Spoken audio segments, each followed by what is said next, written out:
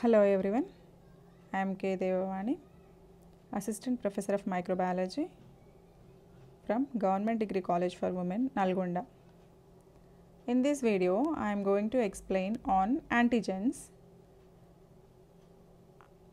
I explained the antigens in the previous video, that is about the introduction, types of antigens, chemical nature of antigens, properties of antigens. In this video, I am going to explain about the specificity of antigens, that is antigenic specificity, and the biological classes of antigens. Let me briefly go through about the contents of what are antigens and what is the chemical nature of antigens and the properties. Just summarizing the previous video, that the antigens are the substances that induce the immune response when enters into the host and react with the products of that immune response. There are two terms, immunogens and antigens. Immunogens are the substances which can elicit the immune response, but the antigens are those substances which can react with the products of that immune response. Based on the immune response, antigens are two types, complete and incomplete antigens. Complete antigens are able to induce the immune response and they can react with the products of the immune response, that is the antibodies and the T cell receptors. Incomplete antigens are those antigens, they do not induce the immune response, but they are able to react with the products of immune response. They are also called as haptens. Haptens here, incomplete antigens, can be converted into complete antigens by means of carrier molecules. Again, they are simple and complex. Epitope is the smallest area of the antigen that can bind to the antibody.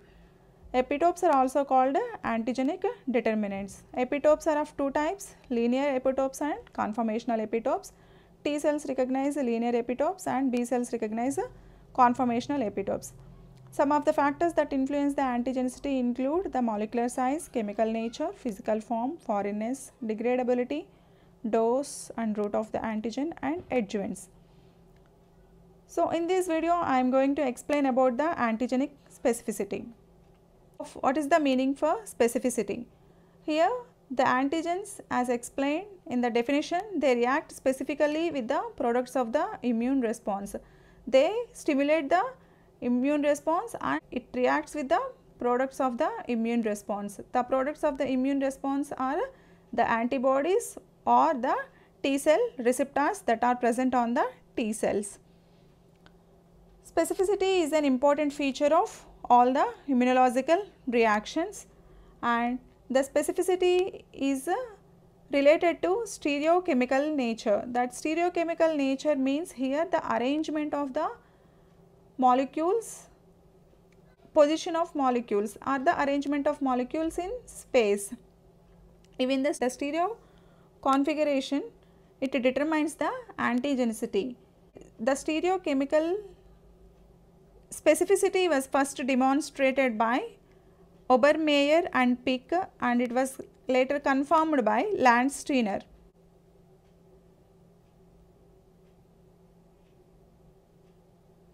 The stereochemical specificity was demonstrated by Obermeyer and Pick, and it is confirmed by Landsteiner. Spatial configuration influence the antigenic determinant and the antigenic specificity. Antigenic specificity is not absolute here. The cross reactions occur in between the antigens. The cross reactions occur because of the stereochemical similarities that are present in between the antigens, and also sometimes the cross reaction is due to the sharing of the identical antigenic determinants. Antigenic determinants are also called as epitopes. So, the cross reactions also occur due to the sharing of epitopes by the different antigens. The specificity of tissue antigens of animals is considered under these categories such as species specificity, isospecificity, autospecificity, organ specificity and heterophile specificity or heterogenetic specificity. So, first let me explain about the species specificity. Species specificity, it refers to the species means tissues in all the individuals of a species contain these species specific antigens. Tissues in all the individuals, all the members of a species contain species specific antigens. Species specific antigens, generally it shows the phylogenetic relationship. This phylogenetic relationship, they are useful to trace the evolutionary relationship between the species, and also these species specific antigens are helpful to identify the species in forensics applications. In forensic applications, from the blood and seminal stains, these species specific antigens are used to identify the species. Next one is isospecificity. Isospecificity, it refers to the iso antigens, means that these are the antigens present in some of the members of a species but not in all the members of a species. So, the species here are grouped based on the presence of different iso antigens in the members. The best examples for these iso antigens are the blood group antigens. They are human erythrocyte antigens. Blood group means that is a erythrocyte antigens with human erythrocyte antigens, and another one is a histocompatibility antigen. Blood group antigens are genetically determined, and blood group antigens have a importance in blood transfusion and isoimmunization during pregnancy, and these blood group antigens are also helpful in determining the paternity cases, but of course nowadays these are supplanted by the DNA fingerprinting tests. Histocompatibility antigens are the antigens which are the cell determinants and specific to each individual of a species. They are specific to each individual of a species and they are the cell determinants. The best example, HLA. HLA is a major histocompatibility antigen that determines the homograft rejection. Human leukocyte antigen, HLA typing, it is called as a human leukocyte antigen. It is one of the major histocompatibility antigen that determines the homograft's rejection. HLA typing is essential before carrying out the transplantation of tissue or the organ from one person to another person. When the transplantation is to be carried out from donor to a recipient, HLA typing is essential before the transplantation process. Next one is autospecificity. Autospecificity means, here auto means self. These are the self antigens, they are not antigenic, but there are exceptions. Exceptions are seen in the case of I-lens protein and sperm, because I-lens protein, here it is a sequestrated, means it is a hidden from the cells of the immune system. So, these sequestrated antigens, they are not free in circulation or the tissue fluids, they are present within its capsules. So, they are not recognized as a self antigen. Same way, the sperm, it is not present during the embryonic life, which is developed later in the life. So, it is generally not recognized as a self antigens, though they are the self proteins, but they are not recognized as a self antigens. Next one is organ specificity. Organ specificity refers to the organ specific antigens. Organ specific antigens, they are confined to particular organ.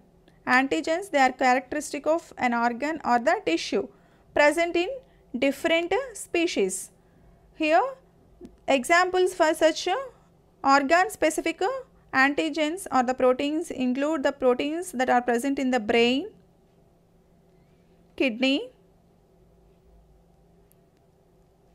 thyroglobulin and lens protein. The proteins of brain, kidney, thyroglobulin and lens protein of one species share the specificity with the other species.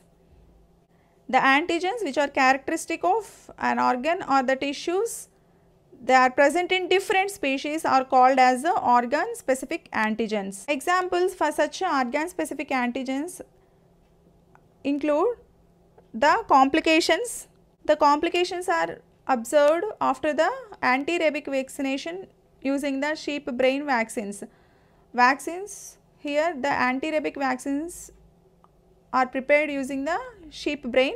When these vaccines are given to the individuals, the complications, neuroparalytic complications will be observed. It is due to the brain specific antigens shared by the sheep and a human being. Human beings and sheep brains, they share the organ specific antigens that leads to the neuroparalytic complications after the anti-rabic vaccination. And the next one is heterogenetic or the heterophile specificity. Same antigen or the closely related antigens sometimes occurs in the different biological species, classes and kingdoms. The same antigen or closely related antigen present in the different biological species, classes and kingdoms. Such kind of antigens are called as heterophile antigens or heterogenetic antigens. Examples is a Forceman antigen. Forceman antigen is a lipid carbohydrate complex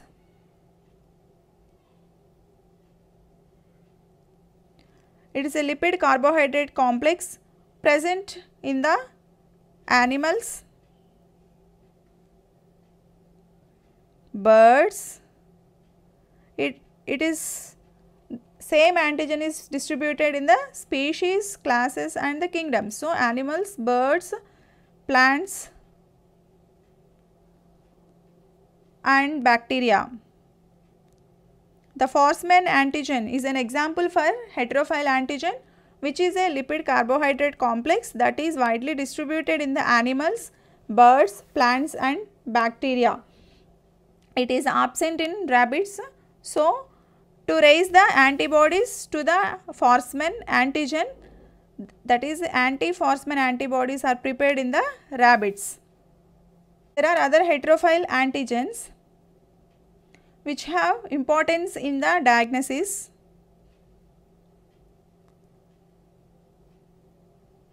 Such as a Weil-Felix reaction,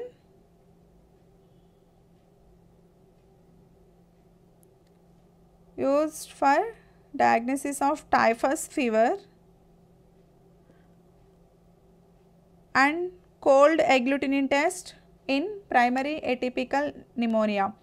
The specificity of tissue antigens of animals are considered to be either species isospecificity, autospecificity, organ specificity and heterophile specificity. Species specificity is the tissues in all the members of the species. They contain the species specific antigens that leads to the cross reactions because the antigens are from the related species.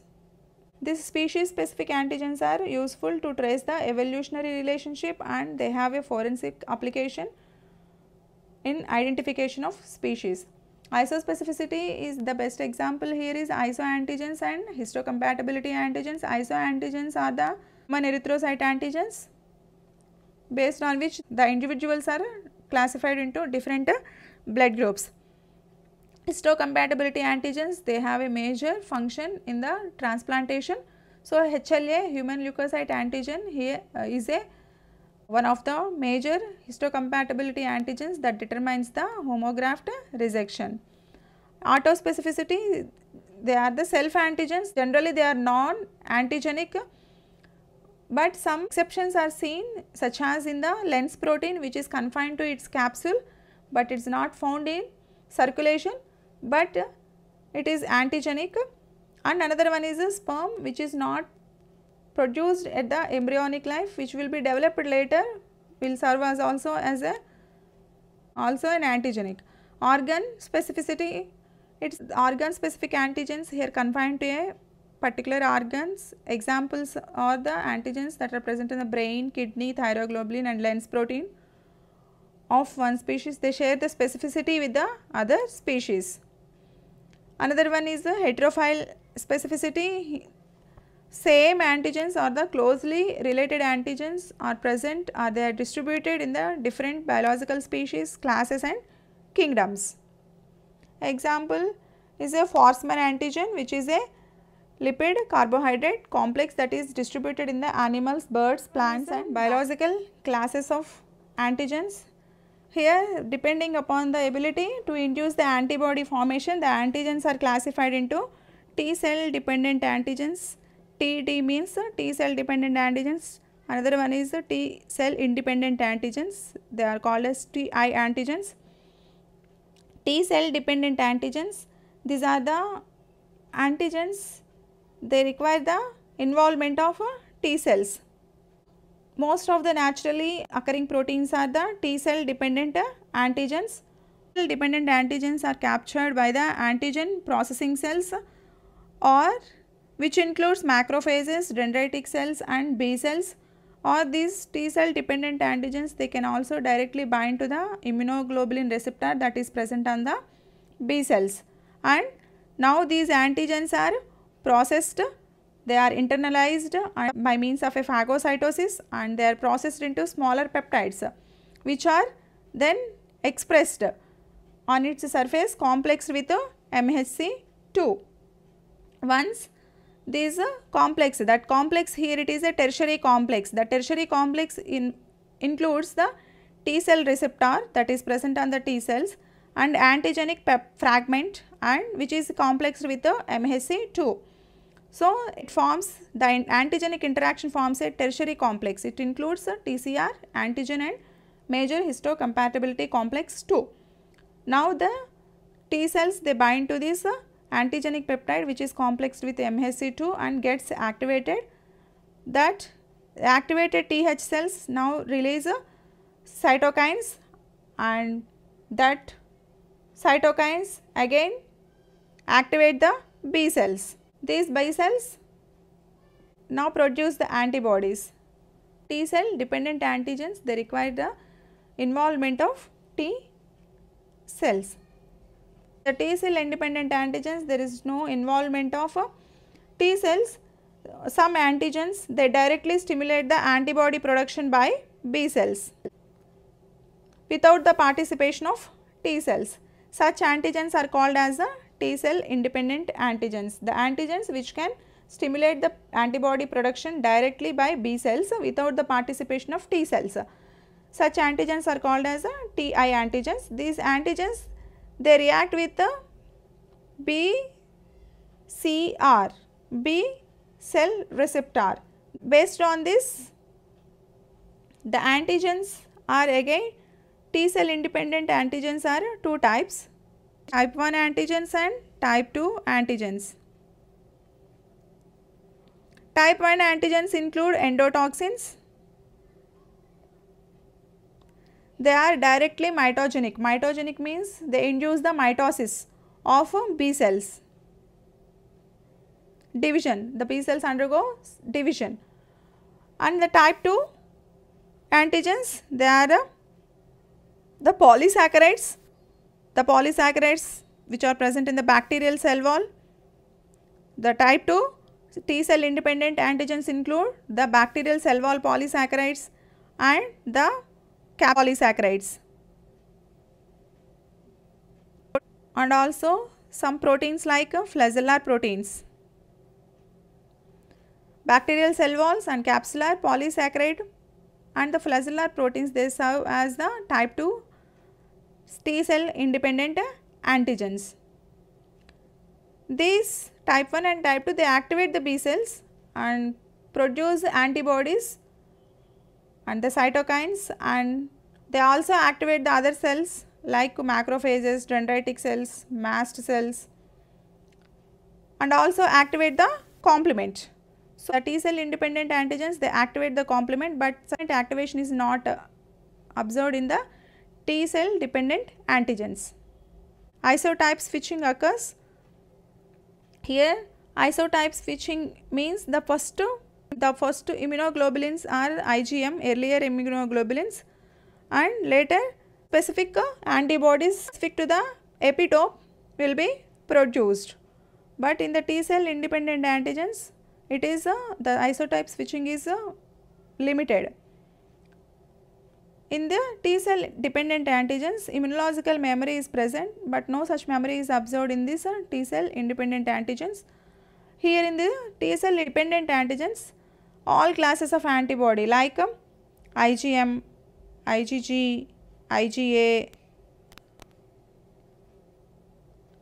IgE, all classes of antibody will be produced, but in the Ti antigens, it is the earliest antibody IgM and later IgG3 will be produced. And the next one is they are easily degradable, because to present to the T cells, the antigen should be processed, it should be phagocytosed. So, they should be easily digestible or degradable to the tissue enzymes, but here there is no requirement of T cells, they are poorly degradable. The T cell dependent antigens are mostly the proteins, but here when it comes to Ti antigens, they are the, as explained, they are type 1 and type 2, they are endotoxins and lipopolysaccharides and the polymeric proteins and the polysaccharides that are present in the bacterial cell wall or in the capsule. So, these are the classes of antigens based on the formation of antibodies. Ability to induce the antibody formation, and antigens are classified into two types, T cell dependent and T cell independent antigens. These are the differences. Next, move on to the super antigens. Antigens are nothing but proteins, molecules, but these they activate the large number of T cells irrespective of the antigenic specificity, and they secrete a variety of the activated T cells, again they release cytokines. These have a profound influence on the immune system. A more number of cytokines will be released by these activated T cells. Large number of T cells are activated by these super antigens. Super antigens are the protein molecules that activate the large number of T cells irrespective of the antigenic specificity. In the conventional antigen presentation, as explained in the previous videos in the CMI, the antigen presenting cells, which is called as APC. APCs are three types, they are macrophages, dendritic cells and B cells. Once the antigen is processed into antigenic peptides, the MHC2 is present on the surface of APC cells. So, this is an antigenic peptide. This is an antigenic peptide which should be complexed with this MHC2, and these are expressed outside on the surface of the antigen presenting cells.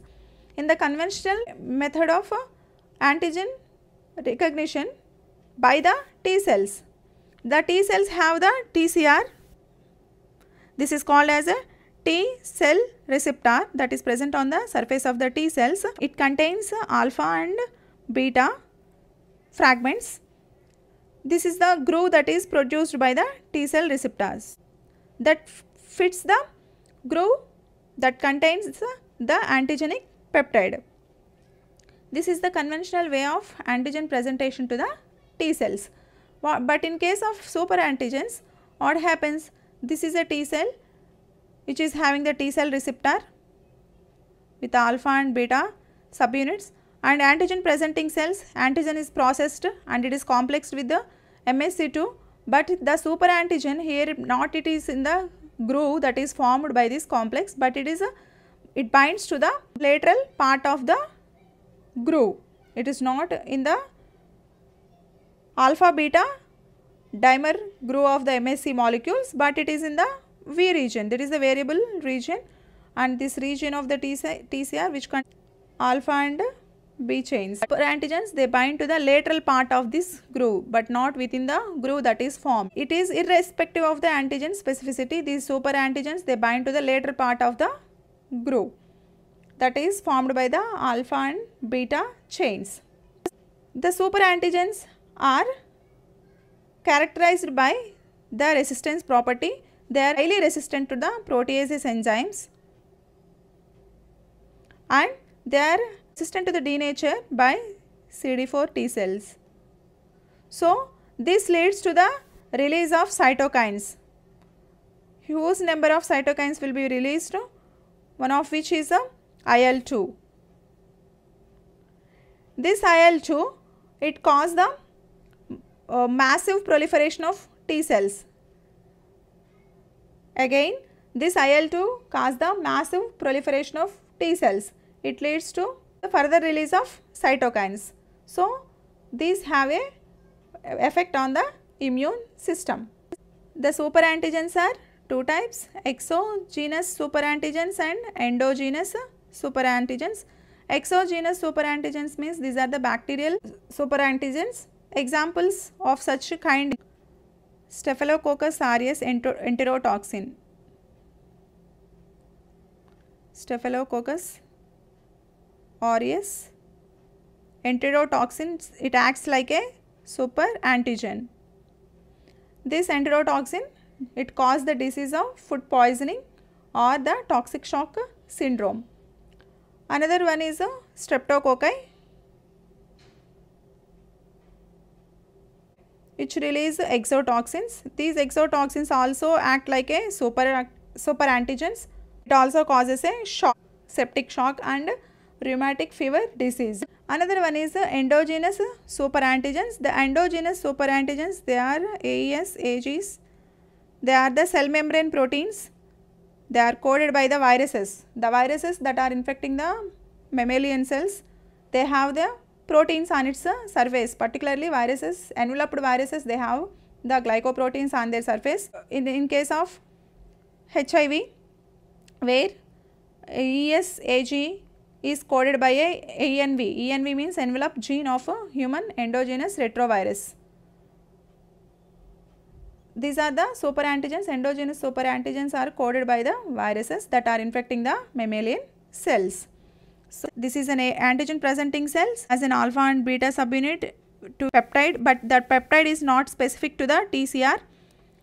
The peptide is not specific to the TCR. TCR again contains alpha and beta and constant and variable domains. This is the variable domain, and super antigen here, the endogenous super antigen which is bound to the membrane, that is the antigen presenting cell. This not in the groove, but it is in the lateral part, sides, that to the side of this alpha and beta domain of TCR, this super antigen binds. That leads to the massive proliferation of and activation of T cells and the cytokines. This T cell activation and the proliferation. So, the super antigens are the proteins that binds to the TCR variable beta chain and alpha chain of MSC class 2. MSC class 2 molecules are present on the antigen presenting cells. This is an MSC class 2 molecule to which the antigen should be bound, but here the peptide is present which is not specific to the T cell receptor, and the super antigen is bound, it is onto the lateral part. So, that leads to the massive activation of T cells and release of large number of cytokines which have the physical effects. So, with this the topic on the antigens. In this antigens, what is to know here means what is an antigen and what is an hapten, and what are the epitopes, what are the different factors that influence the antigenicity, the specificity, what are the isoantigens, and the adjuvants. What are adjuvants? These are the substances that increase the immunogenicity. Example for such adjuvants include alum, friends, incomplete adjuvant, friends, complement which contains inactivated tubercle bacilli, and the superantigens. The superantigens again exogenous and endogenous. Exogenous bacterial and endogenous is viral. The bacterial example is staphylococcal enterotoxin and streptococci exotoxin. Endogenous, the examples include HIV and another examples like rabies virus, Epstein-Barr virus, etc. With this, the topic antigens is completed. Thank you for watching this video.